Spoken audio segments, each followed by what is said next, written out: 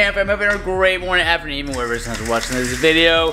Hope you're having a great day. Whatever, you know, time it is you're watching this video, times 2. I really do mean that, though. Everybody said hit a blue. Oh, God, he hit his head on the lens. Yeah, let's throw the ball with blue real quick. Got quite a simple video for you guys today, but fetch, get the ball. It's just gonna be, you know, a headlight and fog light installed on the Civic. Lays Fit, shout out to Lays Fit. I will link their description down below, and you can use my code to save you some cold hard cash. Money. These troubling times, you know what I'm saying? We're gonna do that today. It's gonna be really simple. I mean, it's like literally pop, and then bop, and then scop, and then bop, and then you're done. You know what I'm saying? Blue's like, what the hell are you talking about, Dad? A cinematic movie starring Belushi. Heel. Flats. Run like 24/7, losing my grip of time with you. You got the one little rain puddle and you just get scared. You move it with your auntie and uncle in Bel Air.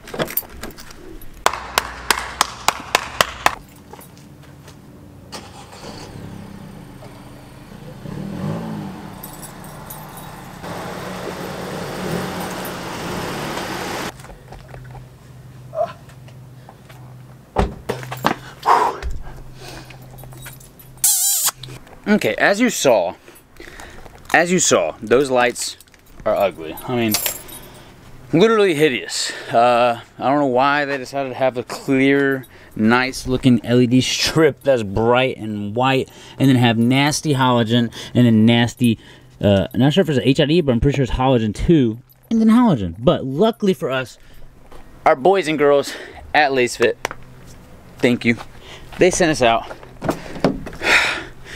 the goods.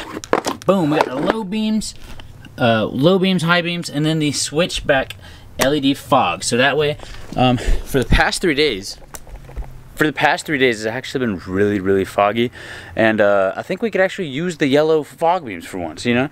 And they also look JDM and really cool, so can't wait to slap these on and get a nice little aesthetically pleasing look. Don't worry, I'm slapping the windows with some dark tint, blacking out this trim and putting the sun visors on, or the window visors on, as soon as I get back from Disney.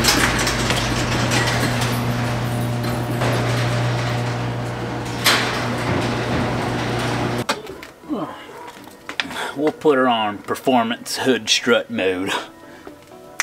Alright, so check it out. We're gonna be doing the, which one is this? Comes with nice stickers. These are the high beams. So we're gonna be doing the high beams first, which are quite simple. Very stupid simple installation. Just gonna come right here, pop that bad girl out, plug it back in. There's a dog. Hello, puppies. Sorry. You're good. That's a lot brighter. Real quick, the one thing I do love about these bulbs is most of these brackets are built in. I'm gonna give you a little representation of what I'm trying to tell you. Most of these brackets right here that screw in, see how it's moving, this little plastic piece? Most of these are built in, but this right here has a rubber silicone grommet on it, and that way you can slide it off, and it has O-rings on the actual bulb itself, so it kind of seats it right there. That way, if you know you're pressing too hard, tightening it too hard, it doesn't snap like most companies do. This one right here, it should work the whole time, so that's pretty cool. Now I'm gonna give you a before and after of the low beams real quick.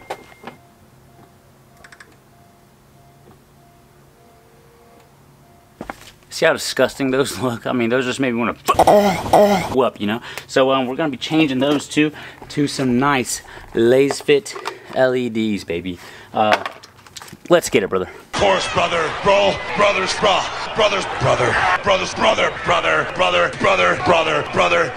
I'm fighting for life, brother. We've been hanging and banging, brother. Okay, so we're gonna repeat the process. And then basically this right here is located on the left side of the high beam. If you locate the high beam, it's gonna be on the very left side and then the right side for that side. So it's the outside bulbs and the high beams are the inside bulbs. So I'm just gonna take this off. Super simple install.